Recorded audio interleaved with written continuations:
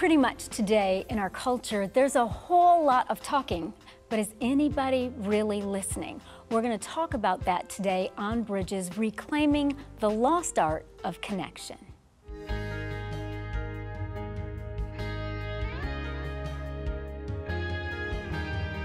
I'm Monica Schmelter, and you're watching Bridges. Glad you could join us today. Today we're going to talk about really the fine art of listening. And joining me today are two people with Choose Different Media.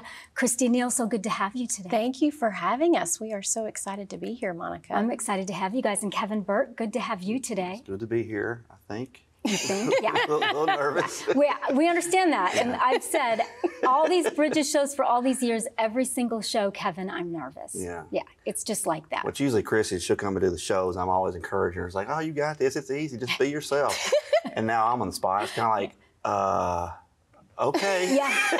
Well, we'll say it like this. Well, Kevin, it's easy. Just be yourself. That's right.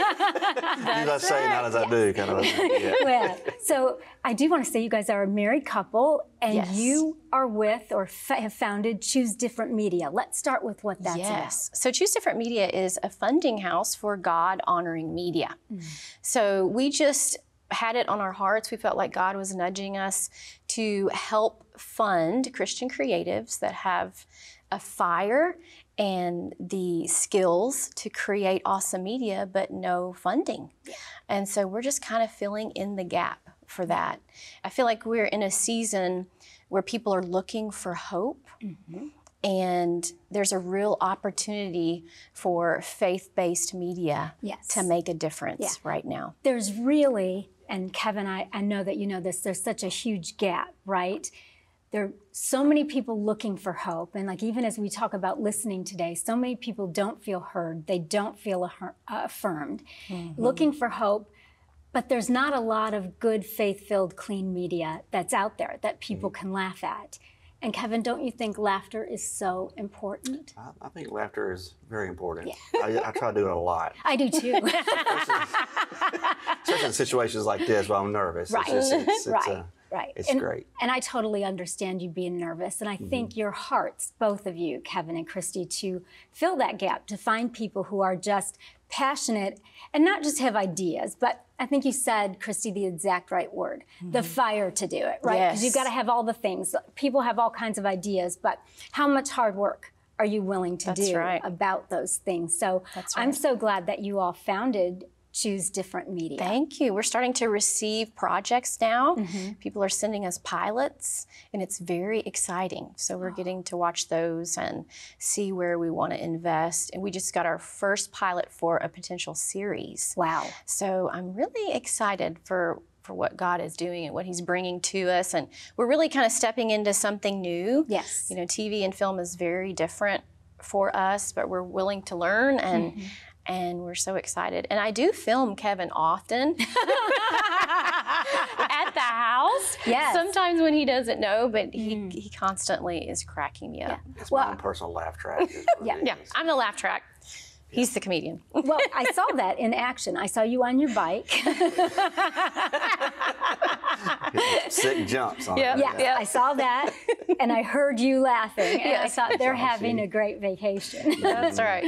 But you know, I really do thank you both so much for wanting to do Choose Different Media. Sure. You know, for so many years, I've been in Christian media, and I've seen there have been spectacular things, and God has done miraculous things, but we need more of a variety. And God has really put that passion and that fire on your heart. So I'm so thankful and look forward to seeing, you know, some of the pilots that are presented to you that really take shape. Thank you. And to see what they do in people's lives. Yes. So I think, Christy, one of the most important things that we all need, you know, is like to be heard and to be affirmed. And we know as believers that Christ does that for us. Yes. But really, when I look at today's culture, there's a lot of talking, but not a lot of listening. Yeah, it's heartbreaking, actually. And as I was we were raising our children, I remember especially telling my daughter, because she had a public speaking class, and I remember telling her, Avery, if you will just make eye contact,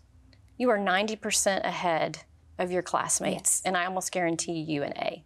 Just make eye contact. And that's something that Kevin and I work on constantly, you know, because I think in our culture we're so unfortunately conditioned to look down now because of our cell phone devices. As he knows, I'm not shy about asking about what I need. So I'll be like, look me in the eyes, you know, and then he'll look me in the eyes. And so I've always told Avery, use your voice. It matters. And then, as you know, we have the podcast, Everyone Has a Voice. And from a young age, I tell the women that I mentor, it's so important for your children to know that you listen to them and that they have a voice. It matters and they're heard. And it's funny, it's important for a child, it's important for a young adult, you know, a teen, it's important for adults, it's important for me, you know, now as a middle-aged woman. It was important for my 90-something-year-old Grams that I listened to her stories and appreciated her wisdom. And I think, unfortunately, that's an art that we're kind of losing. It is. And I think that, you know, the more that we have all the devices, right, it's such a temptation to be looking at them all the time, to see if I got a text. And, you know, it can be work, right? It can be all those things. I don't think it's necessarily that people start out like with evil intent, like I'm going to ignore people, but that's what happens. Yes. We've got the cell phone. Does that happen for you? It's all Kevin? distraction. Everything's a distraction. And you just, a lot of times, and I'm guilty of it as well, someone will be talking to me and I will just think about something totally opposite or totally distant of what we're even talking about. And they'll say, you understand? I was, and just agreeing. I mean, so it's... Yes. Yeah. You know, Kevin, there are times I've agreed to things that I didn't think I agreed to because I wasn't listening. Yes. And if I would have listened more carefully, and if I would have asked more questions, I would have understood that that's a completely dumb decision. Yes. And lots of regret right there. And I mean, I'm guilty too. I remember, Christy, when you were on Bridges one time and you were talking about your sweet Avery, and she wanted a cell phone like all the other kids had. Yes. And you and her father determined that she was going to wait till a later age than what most people wait. And you kept saying, when she would say, but please, you know, everybody else has one or whatever she said, I hear you. I hear you. I'm not going to do what you want right now, but I hear you. That's right. And I thought, what a good thing to say to your child or another adult. Even if I don't agree, I hear you. I remember telling her, I hear you. I validate that this is hard. The age was 15. She was actually one of either the very last child or one of the last children in her freshman high school class. Yes, I would think so. Because people have them at 10 and 11 now, maybe younger than and that. 8, And so I would always remind her, we are building something different. And it's interesting that you bring that up because when I was taking her to college, we just moved her into college 3 weeks ago, I think it's been. We were driving around the town that we were in, and I said, Avery, remember all those times I told you we were building something different? She said, yes, ma'am. I said, you're about to see what I was talking about. I said, you have so much wisdom, and you don't realize it yet, but as you meet more people your age and hear about their families and hear about their lives, you're going to see a difference. Yes. And I always just brought it back to that theme. We're building something different. So you really built vision in with that. Because I think, you know, sometimes we just say to our kids or to people, no. But we don't tell them necessarily why, that we're building something different, that there's something more. And, you know, Kevin, like I was telling you, I've looked back at decisions that I've made at home and at work, and I've agreed to stuff I didn't mean to because I wasn't listening, or I wasn't listening carefully enough. What are some ways that you try to help yourself listen better? I think just actually listening, just try to close off everything else, close out the outside noise and the static you hear in the environment, and try to focus on listening. And, and my past is not perfect, and we've been through a lot of stuff. And actually, Chrissy's taught me a lot about listening, actually, and also through therapy. I've done a lot of therapy. And it really is very important to listen and communicate, especially in a marriage. I mean, that's a huge important. And that's what most people say is their downfall, in a marriage, Yes. if it fails or if it's struggling, is that nobody's listening. Yeah. There might be a lot of talking, there might be a lot of yelling, there might be a lot of noise, Yes. but is anyone listening? Like, am I able to say, you know, to my husband, I hear you, right? I understand what you're saying, so that he can feel affirmed even if we're in some rough waters. Yeah, I think it's very important to say that I hear you, that you're heard. You can listen all day long. Yeah. Actually, when I listen to music, and it's funny that I love a lot of different music, and a lot of songs are really cool. I don't listen to the words. I just listen to the beat. And then when I step back and listen to the lyrics, it takes a whole new meaning. And I've never done it for years. Yep. And now I start reading the lyrics. Oh, that's what they're saying. I mean, Yes. you know. Yes, there's a couple of songs I've looked back and I thought, oh, are you kidding me? Yeah, I didn't know it was I saying sang that. along with that. I didn't really know what it was saying, but it had a good beat. And Yeah. it's like, That's right. I don't stay focused. Yeah. It's just, No. Yeah. no. That's one of the things I loved about Kevin is he would turn the TV off sometimes when I was talking and then turn to me and just focus on me. This was early on, you know, when we were dating, getting to know each other. It just blew my mind. Yes. And even now, he does not have his cell phone at the dinner table. Like if we go out to eat, he will Yes. never have his phone out. And that is so rare, but it makes me feel so loved.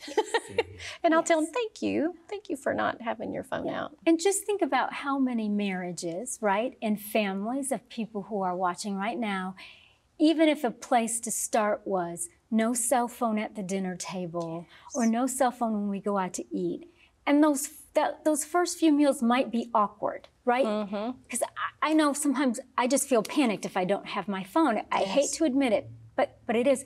But what if we just said, I value my family enough, there's no cell phone here?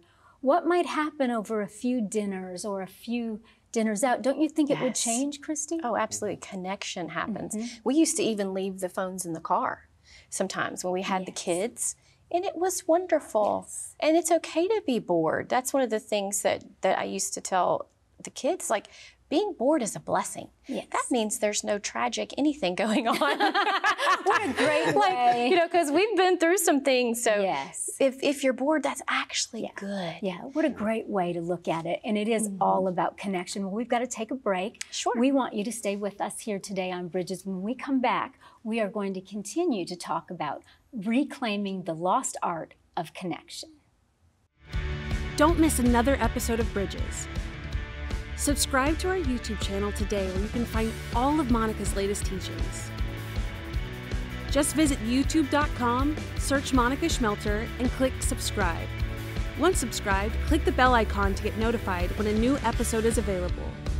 Thanks for watching Bridges.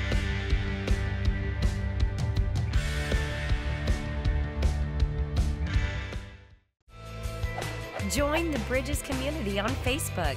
Visit Facebook and search for Bridges with Monica. We would love to connect with you.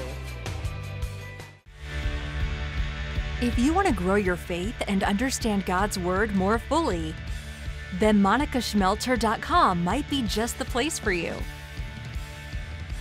You'll find all of Monica's teachings on demand, complete with online extras.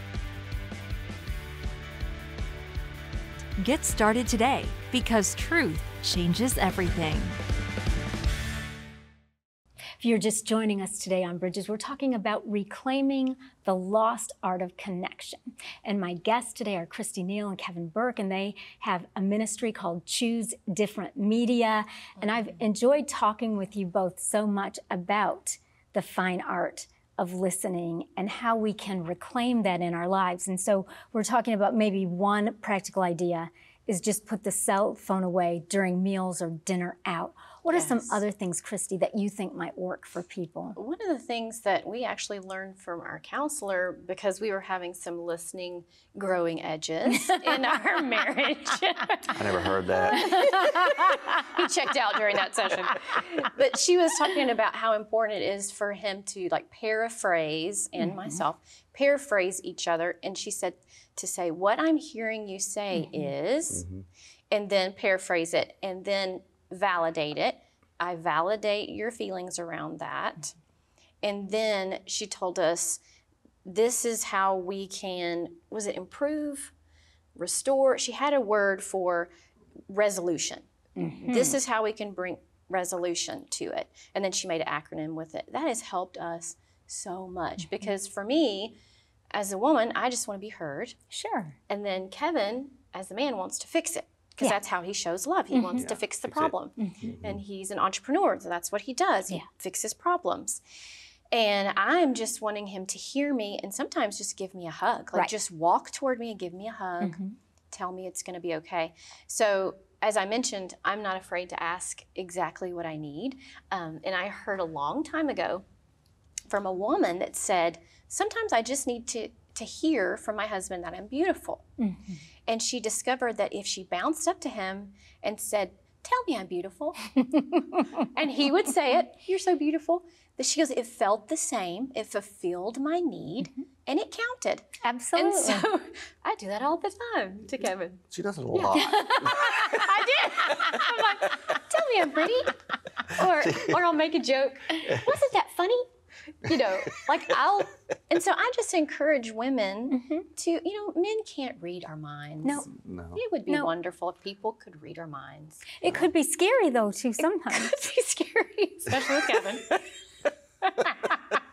But I just think that was so powerful. Yes, it is. Just simply asking. And I know he thinks I'm pretty. He wouldn't have married me if he didn't. Right. And he doesn't mind telling me I'm pretty. Right. And it fulfills the need. Right. And it makes both people in the relationship partners. Yes. Right? Because this idea that my husband can read my mind, and especially we put that Christian label, well, he's supposed to be the leader, he should know what I need. I've learned that is absolutely not true. I need to say, Joseph, this is what I need from you. I need a hug right now. I'm going to tell you something and I don't want you to fix it. And then he'll be like, okay, I just need you to listen and I just need to vent. And then I get what I want. So it's so much better if I just ask, because this poor man can't figure it out, right? And I change every day anyway, so I just need to tell him, right? Yeah. And so if I tell him, then I give him a chance to be my husband and my hero, right? If I ask him for what he needs, and the same with me, well, Monica, I just need you to listen. I just want to vent. Monica, I'm never going to do this, but I just am so mad right now. Yes. And that needs to be okay. And I think those are things sometimes in relationships and in reclaiming the lost art of connection that we've missed because we're so in a hurry. Like Kevin, you've mentioned all the distractions in your head, and I understand, I'm always thinking. Yeah, always. ADHD, I don't know what it is, but it's always, my mind's always moving. Yeah. But going back to where you're talking about being heard, Yes. when you talk to Joseph, that's his name? My husband, yeah. Yeah. It's very good too that he can feel safe, Yes. or you can feel safe in asking for things. Like when Christy were to ask me, "Do I look beautiful?" I'm just like, yes. She doesn't feel safe coming to me. Not at all. And so it works both ways. Yes, Because I it think we does. just went through this the other day where I needed something or I wanted something, and I was real hesitant of saying anything because I didn't want to feel needy, or I guess I don't like asking for things. Yes. And we had a little bit, some communication going on during the discussion. And when it's all over, the next day, I actually wanted something or needed her to do something for me. And I asked. And I feel safe now doing it. Yes. Because now I feel heard, like you Yes. said earlier, to feel heard. Right. That's the key, is to feel heard when you can talk, but as long as the person you're speaking with Yes. actually means, yes, I hear you and I validate it. Right. I would feel safe, or that person could feel safe to communicate that in the future. If you don't have the security, it's a breakdown altogether. You can listen all day long, but if you don't have the security to That's actually feel heard, it's not going to work. Yeah, and I have to say, early on in our marriage, Kevin was really good about calling me out. And I think men sometimes can be really passive in communication. And so I appreciated that he was like, okay, you keep wanting me to communicate with you, but then when I do, you get defensive or you get angry at me and I don't feel safe communicating with you. And I was like, oh. And this is our second marriage, both of us. And it started me reflecting, I didn't create that safe environment of communication in my first marriage, and I didn't want to repeat that again. Right. And so I would say, for the woman begging for communication, a good question is, are you creating a safe environment for your husband to share? Right. And so I've had to work on that. But I love that he called, not in a mean way, in a very loving way. Right. Yeah, that's be. You know, he called me out on it, and I appreciated that. You know, we've both had to work on that. Well, I think probably everybody does. You know, and you mentioned that you're both in your second marriage and that you've had counseling, and I'm glad you said that. I've only been married the one time, almost 39 years now, but we've had to do counseling, and there's no shame in that. Absolutely Because not. here's the thing, as we talk about reclaiming the lost art of connection, most of us, when we get married, don't really know how to communicate. I didn't know, Christy, how to create a safe environment for my husband to talk and for me to listen. If he said something, like Kevin, that scared me, like, I'm just so mad, I wanted to tone that down, like, don't be that way, you know, be angry and don't sin, and that's true, but like I didn't give him space to just be heard. And I really learned the hard way that what I did was I built a lot of walls between us, and I had these huge expectations that because he was a Christian man, he would know everything that I needed, and he would know all the things to do. And my interpretation, because he didn't, was, well, you must just not really love me. Yes. Yeah. And there wasn't much connection, like not much listening, lots of talking, sometimes yelling, but nothing that was good. We had to go to counseling and we had to work hard. And so, like, for people watching, these things don't always come naturally. And if it hasn't been modeled for us, we don't know what to do. And so I'm glad you mentioned the counseling, because it's been helpful, hasn't it? Absolutely. Oh, absolutely. In fact, we both agreed. Well, we had done our individual work in counseling before we got married. Both of us felt strongly we didn't want to bring the same things into our second marriage that we clearly had brought into our first, that added to the demise of those relationships. So I think, you know, relationship hopping, you're still the same person. Exactly. And for us, every time we go, we try to go quarterly, and it's not like you go next to week, by the way. Yes, I'm excited. But for us, I will share that since we go quarterly, a lot of times, because sometimes when we argue, we don't resolve things very well, we can table it and say, you know what, we're going to table this until we go see Rainey as our counselor. And we are so good about literally being able to set that aside until we can go talk about that in front of her. And I would say, especially to the men that sometimes feel like this is a weakness, there is such validation in that counseling room for you. It is. Exactly. And Kevin has had many like, thank you, Rainey, because he will be trying to tell me something or communicate something, and I can't hear it, but I can hear it from her, and vice versa. And, you know, I know that men need a lot of physical love. Well, I will share this. If you go to counseling with your wife, you will get more love and affection, because she will feel more loved emotionally. You know, we're emotional beings. We are, for sure. Right? I always say we didn't choose to be this way. God created us this way. We're complicated. We don't like it either. But it just helps so much. Yeah. And a lot of times we will actually have our issues resolved. We'll table it. That cools everything off. So, okay, we're going to wait. Right. And it's just like, that's like a relief. It's like a burden taken off your back. It's like, okay, I don't have to solve this now. We don't fix it now. We'll fix it later. But then the next day, we just kind of start touching on things, and we've resolved it. By the time we meet the counselor, I guess it cools you off. Absolutely. It gives you that grace period of like, okay, let me think about this. And you're not saying, just give me some time alone. It's not that. It's like, we're going to fix this, but it's going to be when we meet with somebody else, an unbiased opinion, or a therapist that we've worked with for years that knows us both, and you know. And most of the time, I find out I'm right and she is wrong.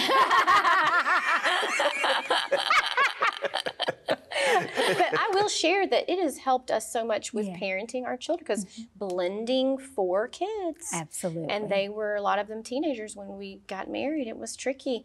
But we would bring those connection issues and communication issues to our counselor and say, help us, you know, with the age-appropriate conversations, with language to use. It helps so much in you being able to connect as a parent to your child. Yes. And I think it's such wisdom right? And maturity to say, let's table this for now, we'll come back to it. And to also say, you know, that we'll go to counseling, right? And that we'll learn, that we'll get the skills we need, because none of us come into marriage or into relationships knowing it all. We need people to help us navigate.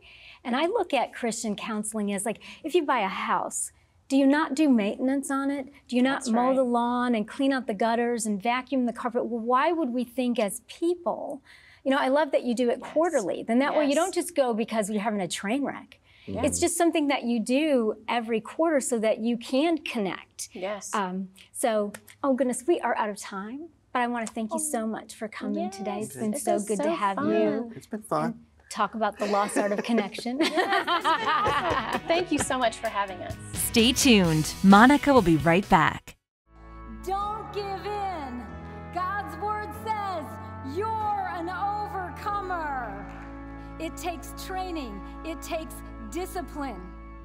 And so when you're fighting that good fight of the faith, you take your story, whatever it is, and you saturate it in faith, and you fight for it. Visit monicaschmelter.com to schedule Monica to speak at your next event. If you want to grow your faith and understand God's Word more fully, then monicaschmelter.com might be just the place for you. You'll find all of Monica's teachings on demand, complete with online extras. Get started today, because truth changes everything.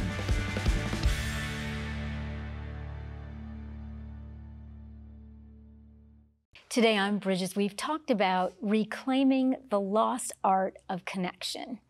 And connection is something that we all want. It's just not necessarily so easy to get there. But it does start with listening, and listening carefully. As we talked about today, getting all of the distractions out of our hearts, out of our head, out of our mind, and listening carefully to what a person is saying. And maybe that connection that you want so much with your husband, with your wife, with your family could start with just a simple practical step of cell phones get put away during dinner time. There couldn't possibly be anything that important that would override or overrule the need for you to connect with your children, with your family. That connection is so important. When you look at God and how He created everything, the first thing, He created families, Adam and Eve and their children. Family, connection, relationships are so important. So you might try it. Just put away the cell phone at dinner time or when you're out to dinner for 30 days. It might be really hard at first. You might be worrying about your phone. I know I do that, and I have to remind myself that connecting with my husband, connecting with my son is far more important than what's going on in that cell phone. I can always get back to that after mealtime. So I encourage you, if you've been longing for the connection with your family, with your husband, start beginning by listening to what people are really saying. Be willing to put that cell phone away and just make some changes and see what God won't do. I'm out of time. I've got to go, but I say goodbye and God bless you.